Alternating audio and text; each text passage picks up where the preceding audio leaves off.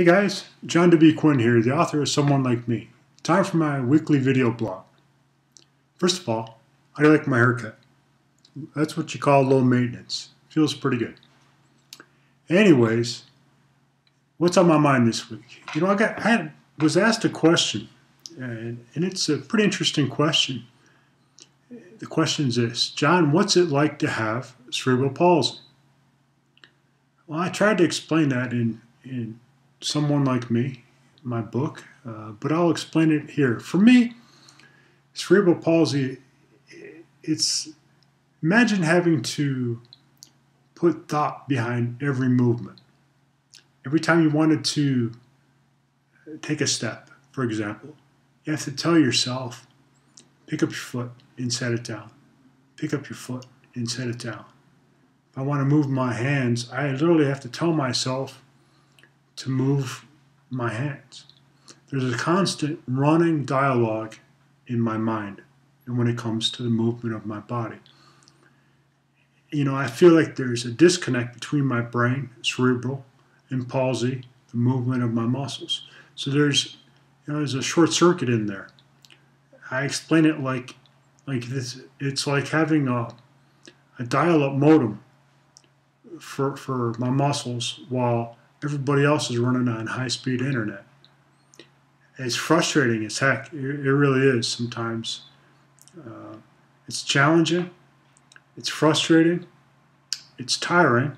I get tired at the end of the day. My muscles, I suffer a lot of leg cramps in my ankles for some reason.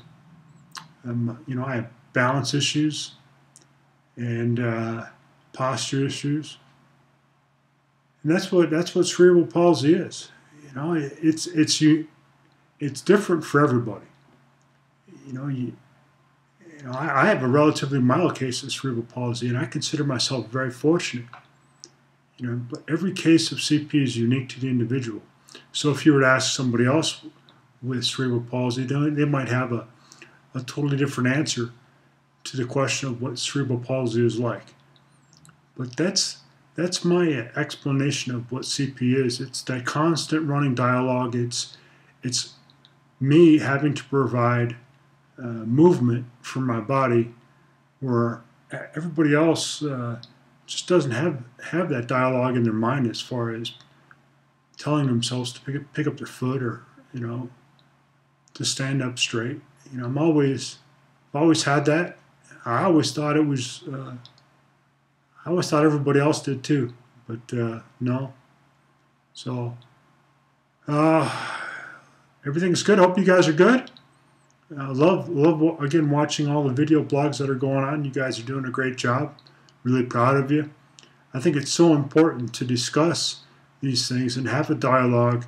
And I look forward to one day soon, maybe sitting down and talking to y'all face to face. I think that would be wonderful. I've spoken in the past of having a cerebral palsy expo, just focusing on cerebral palsy. It's a big enough issue that I think we could bring a lot of people together and just sit down and talk and share common experiences. But anyways, just got back from yoga and a little tired, but feeling good.